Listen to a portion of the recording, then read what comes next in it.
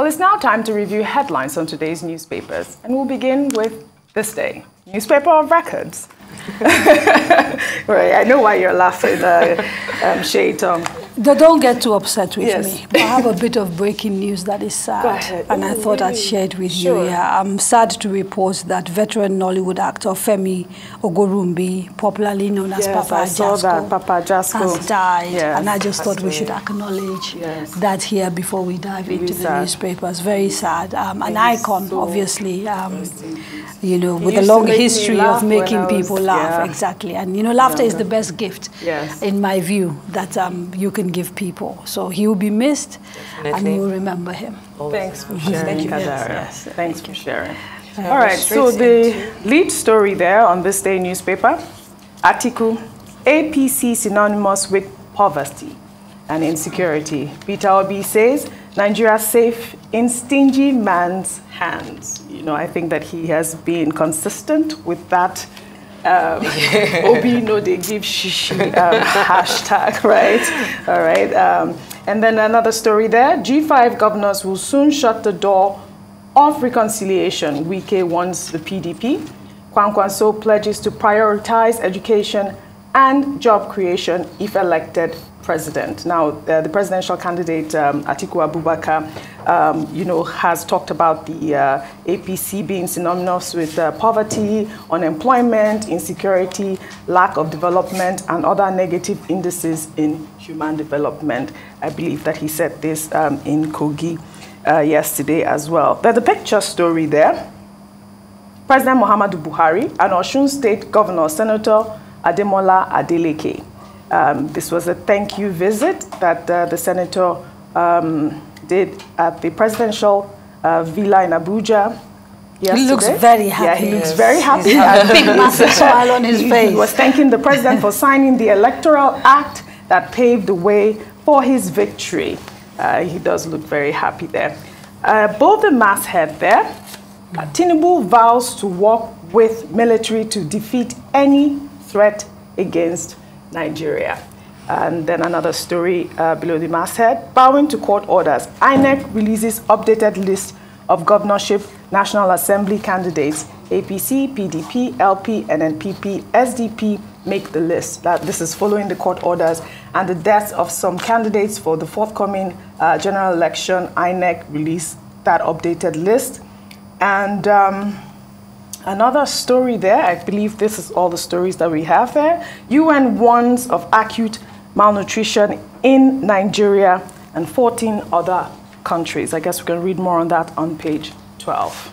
Kadaria, any topics there? Well, obviously, the politics continue, you know, to be as expected, you know, with every candidate trying to land blows on sort of their opponents. And I think it would be good if, so I've seen a few rallies, and rallies seem to be sort of the preferred way of campaigning across all political parties. And if you look at the rallies of all the parties, huge numbers coming out. I am not convinced that rallies, though, represent how Nigerians need to be able to engage with their, you know, with their candidates, because rallies are just rowdy and noisy, and you don't get to hear anything. So I'd like to sort of see more media engagement, including one-on-one engagement in debates, town halls where they take questions, that sort of thing, because then you can sort of begin to interrogate some of these claims, you know, yes, you know, ask APC to defend their records and sort of all the accusations against them, but also interrogate those that are saying we're going to do it better. How are you going to do it better? What is it about your prudence in management that you think will translate to good governance for Nigeria? You know, what is it about the PDP that was in power for 16 years left? And so what are the lessons they've learned that means if you now elect them and they come back into office, they're going to do things differently? You can't interrogate these things at rallies, you know?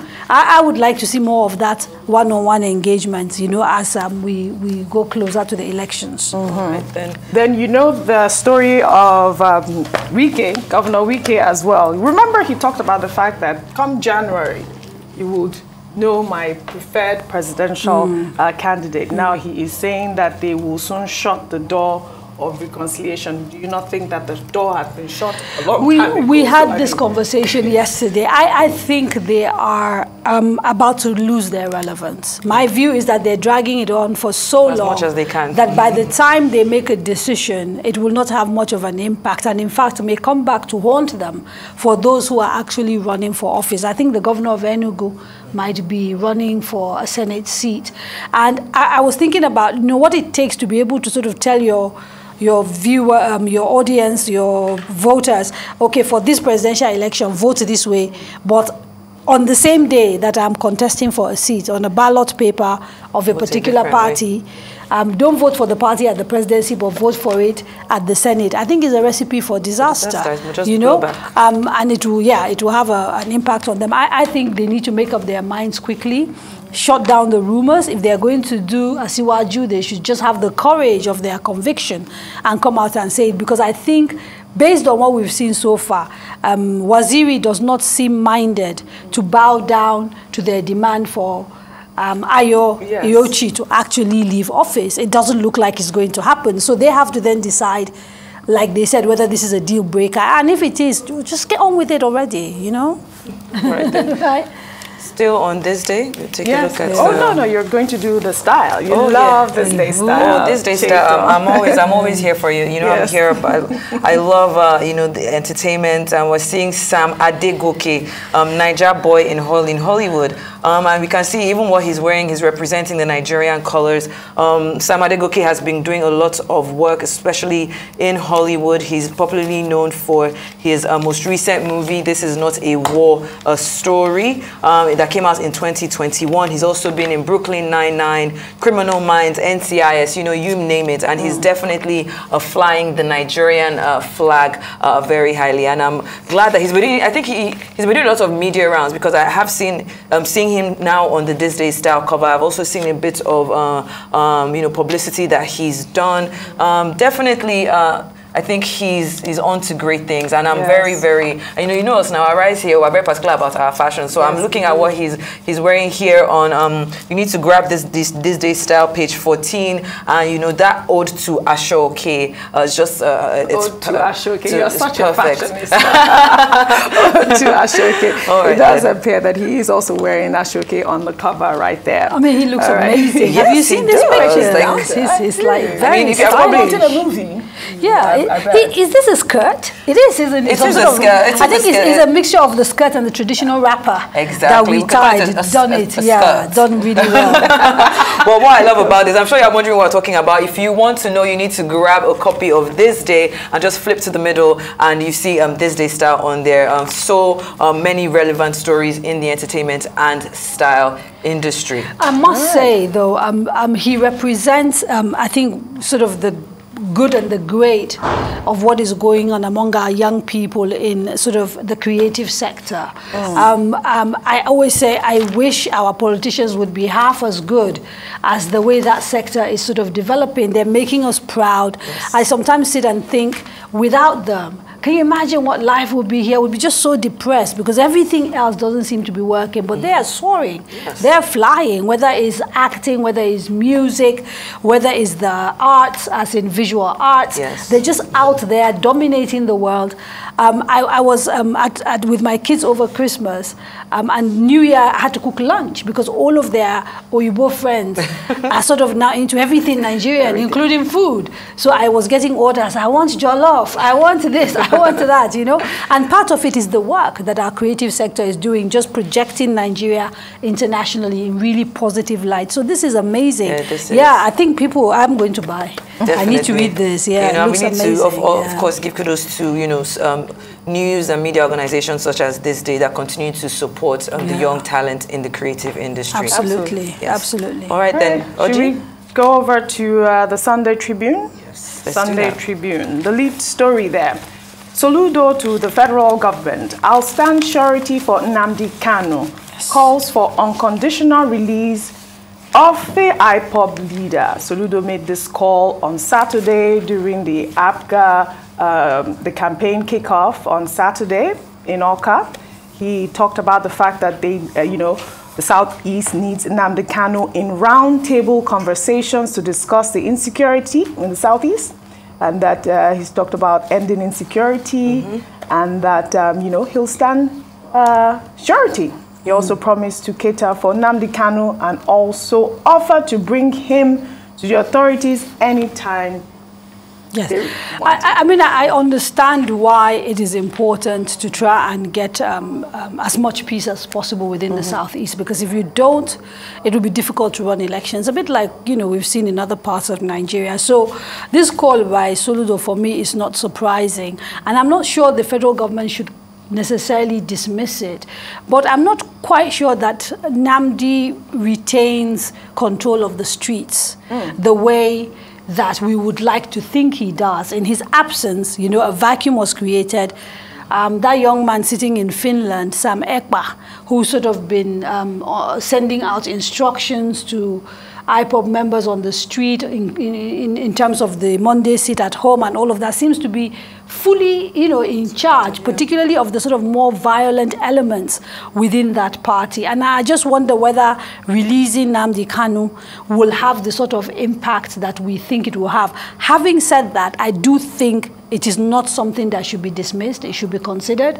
And even if it's a reduction we get as a result of that release, then it will be worth your while. But you mustn't forget that he has jumped bail before, on the other hand. Well, that's so why you can he's saying that he'll stand surety, I guess. I mean, people stood surety for him before, including a sitting senator. Okay. I went to see him I interviewed Nnamdi Kanu in Abia between the time that he sort of was released before he jumped bail. And at that interview that I had with him, one of the things he kept saying was that he wasn't interested in violence at that time, and that he wanted to be able to persuade the federal government to do a referendum, because he felt that was the way to give the Southeast, you know, its ability to decide what it wants to do. And I personally do not see anything wrong with a referendum. The problem we have is not constitutional. So if you wanted to go down that route, you have to get the National Assembly to actually change the laws so that can happen. And I think that should be part of the things that National Assembly members from that region should do, because it is a legitimate way of measuring whether a people, and because I think, you know, the right to self-determination is sacrosanct. Right? Yeah. I believe in Nigeria, but people who say they don't must not be forced to stay in it. So if you do a referendum and they win, then it's a very legitimate, easier way to sort of separate without bloodshed. But if they lose, then what happens is they have to shut up. They can no longer legitimately be claiming to be speaking for the majority of people if people vote against it. So I think with this new government coming in, I would think that part of what needs to happen is people who are running for National Assembly within the Southeast, if I was in the Southeast, I'll be demanding that they make a commitment that once they go to the National Assembly, they'll be pursuing the possibility of an amendment that allows for a referendum. Yeah, well said, Kadara. Other stories there. There's a picture story of Atiku's rally in Kogi State. Atiku promised to complete the Ajaokuta Steel Complex Maritime Port as hundreds of APC members defect to PDP. Another story, G5 governors doing more harm to selves than Atiku. That's Odin Kalu says that. Odin Kalu says that. He agrees with me. Yes. Why I have been silent on G5 crisis, says Aminu Tambowa. Another story there, which is quite tragic, a tragic weekend. Lagos-Ibadan Aba Road crashes claim 18 people. Really sad. Many die, others injured as truck conveying PDP supporters. Clashes in Plateau. Fire raises Kano police station. I saw that yesterday. Shops at Ibadan Auto Parts Market. More on that on page 4, 8, and 29. All right, then let's move on to the Sunday Vanguard. I mean, the headline story there, of course, uncertainty over Atiku amidst weak case fresh threats. We kind of have already touched on that. But just on the top over the signage there reads, raging COVID in China. Nigeria waits as 21 nations take proactive measures. More on that on page 5.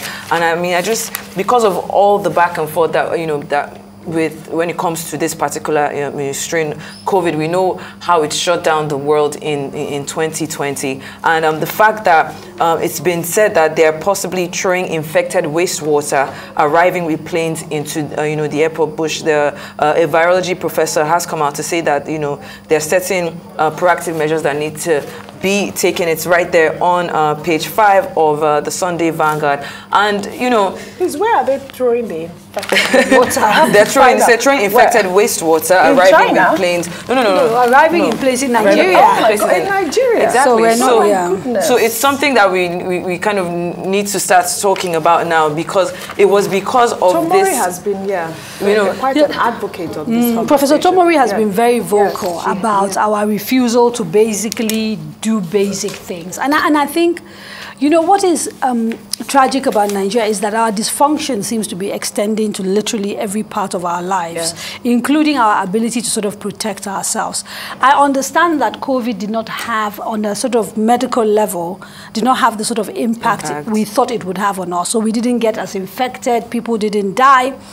But some would argue that the impact of it on our economy, on the logistics, on everything else that, is also important, is significant enough that we should be paying attention if we're saying, for example, that there's a likelihood of a new pandemic, right? So outside the warnings of people like Tomori, who basically say, look, if you keep dismissing these things, you may end up with something bigger than you can handle from a sort of health perspective.